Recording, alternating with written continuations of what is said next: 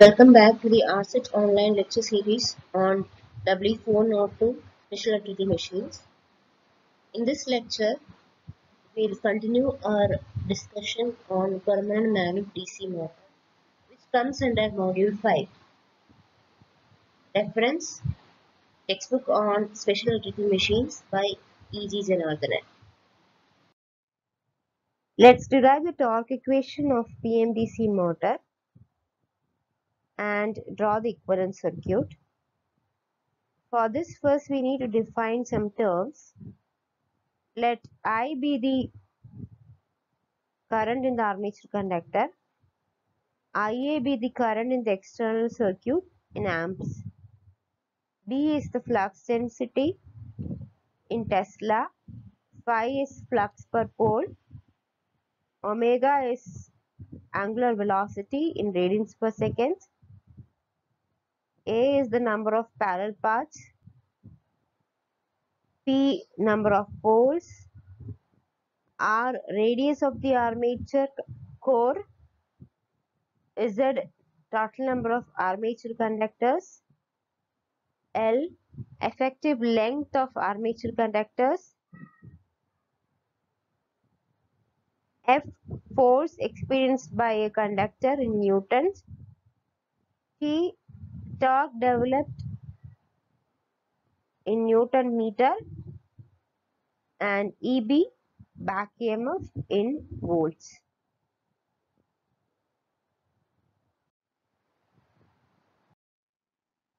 Now let's derive the equation for torque developed. Force experienced by an armature conductor in the DC motor is given by the expression F equal to BIL, where B is the flux density, I is the current flowing through the conductor, and L is the length of the conductor.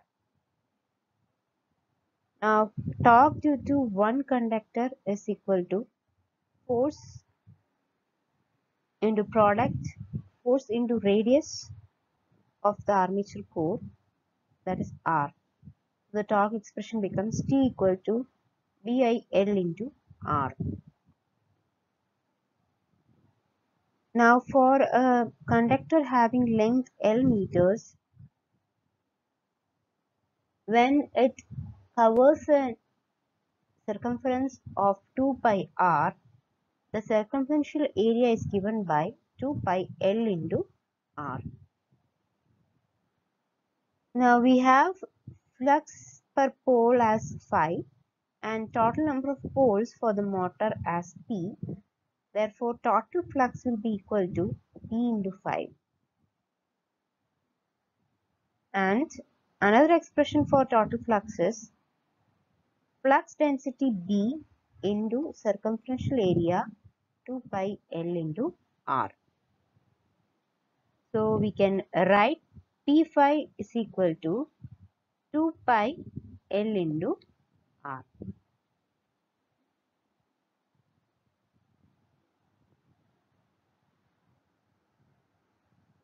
Now I'll name this equation as equation number 1.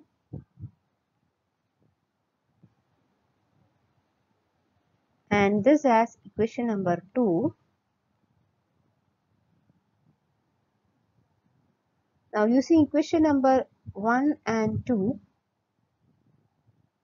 torque due to one conductor is BIL into R. Now from equation number 2, BLR can be written as P phi by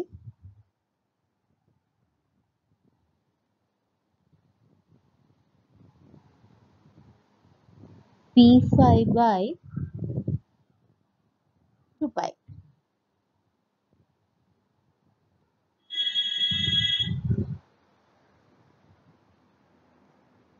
Now substitute P phi by 2 pi instead of BLR in equation number 1. You will get torque is equal to P phi by 2 pi into I.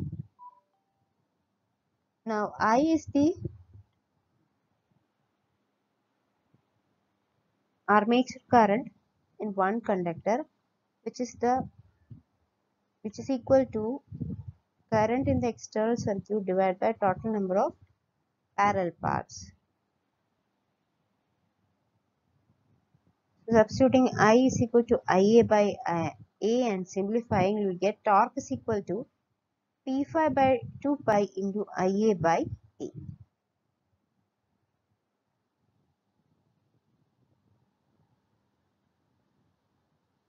Now this is torque due to one conductor. Now for Z conductors, total torque will be P5 by 2 pi A into IA into Z, where Z is the total number of conductors.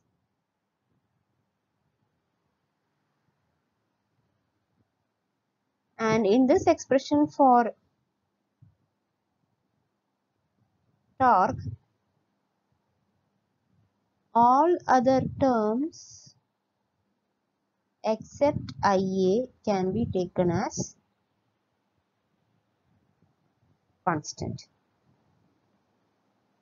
All other terms except IA can be taken as constant.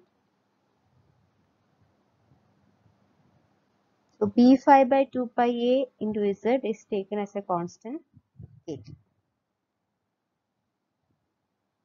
And torque becomes KT into IA.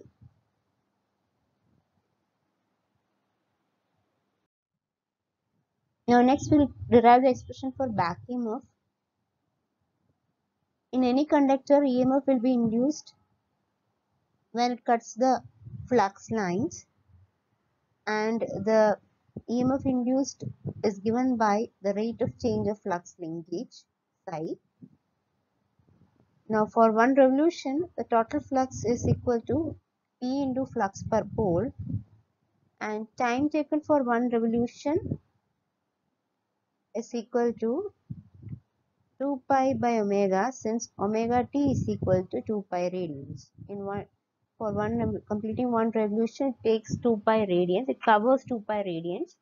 So the time will be 2 pi by omega. Now the number of conductors per parallel path cutting the flux in one revolution is total number of conductors divided by parallel paths, that is Z by A. Therefore EMF induced is equal to Z by A, which is the number of conductors per parallel path, into flux. Total flux is P5 by T. Time is 2 pi by omega. Now in this expression, PZ5 by 2 pi A, this much term is constant and can replace it with KT. So the expression becomes back EMF EB is equal to KT into omega.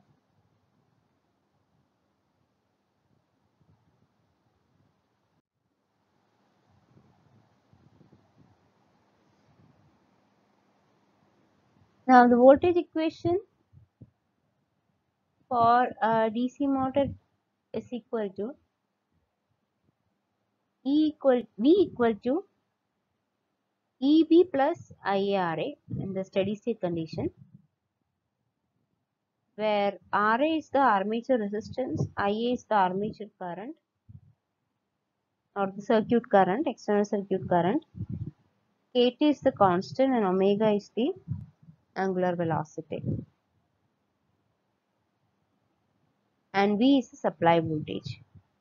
And also from the previous slide, we have derived the expression for torque as T equal to KT into IA.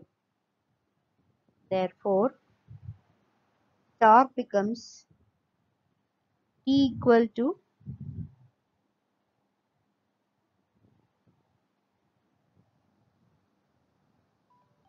instead of IA, I'll name it as this equation as equation number 3,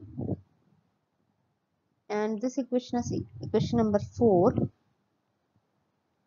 So from equation number 3, you have to find out the expression for IA. You'll get as IA is equal to V minus KT omega divided by RA, and substitute that in equation number 4. You will get torque expression as T equal to V minus Kt omega into V minus Kt omega by Ra into Kt.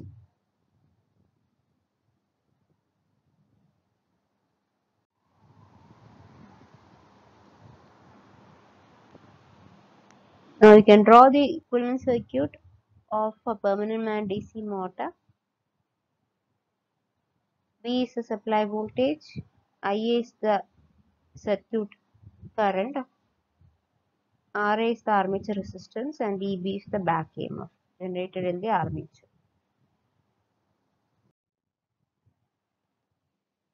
Now we can draw the performance characteristics of a permanent magnet DC motor. Here in this figure, efficiency, output power, input current, and speed are drawn with respect to torque.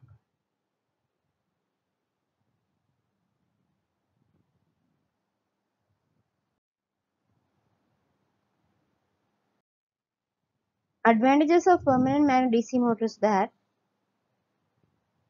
since we are using permanent magnets as field, there is no need of any field winding excitation arrangement. So that will improve the efficiency and will reduce the overall size of the motor. And this is a cheaper and economical option for fractional kW rated applications. And for smaller rating motors or for smaller rating applications, the permanent magnet reduces the manufacturing cost and overall motor becomes cheaper version.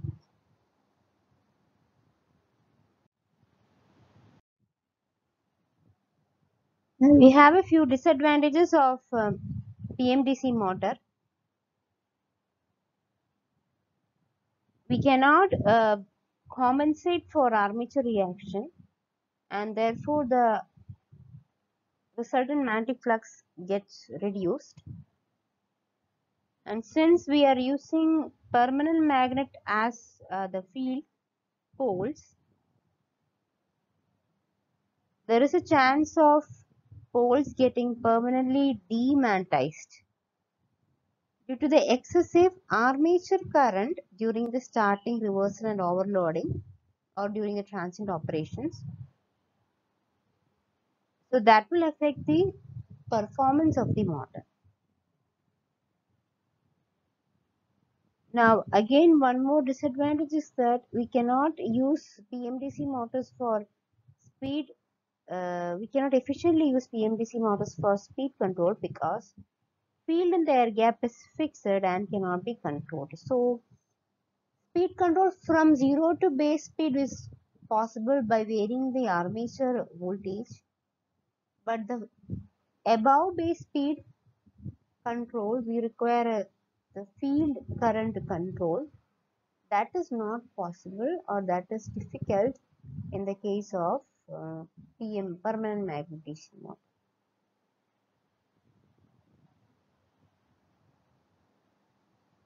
Now next is it has lower torque per ampere turns compared to the shunt motor of same rating. So that will affect the performance.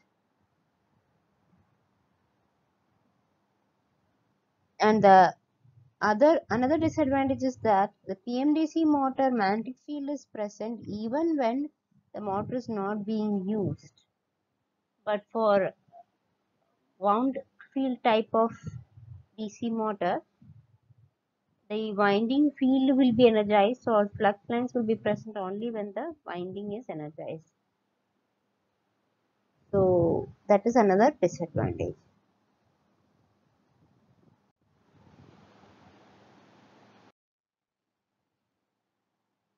Now we have a few applications of permanent magnet DC motor listed out here.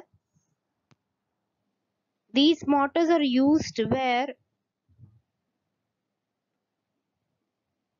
small rated motors are required, DC motors are required, and also where effective control is not required. Say for example in toys, wipers, washers, air conditioners, etc. In portable vacuum cleaners, food mixers, portable electric tools such as drilling machines, trimmers, etc., we can go for a permanent magnet DC motor. So now we come to an end to our discussion on permanent magnet DC motor. Reference for this lecture is textbook on special electrical machines by E.Z. Janardhanan.